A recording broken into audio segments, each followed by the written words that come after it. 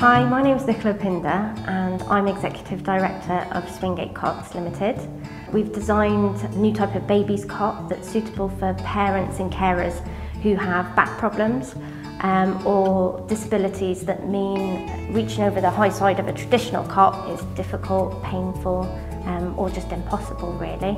The Swingate Cot is suitable from birth. It's got 3 different mattress heights, so you start off on the top one. As the child gets older, you can drop the mattress height. The side of the cot swings open, so that definitely as the mattress height drops, you aren't having to bend further and further over the side, which is where it impacts on your back.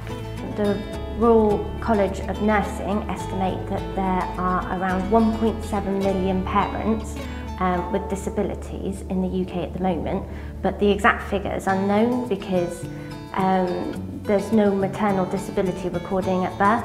Personally, I found I needed the product. It came about through necessity. I had my little girl and we went on holiday and I got bitten by some insects and suffered an allergic reaction. Couldn't stand for about 6 months and I was housebound for about 12 months, and so I started the business in my spare time. But it meant that I couldn't get my little girl in and out of the cot myself, so I modified the existing cot that we had and the first prototype of the Swingate Cot was born.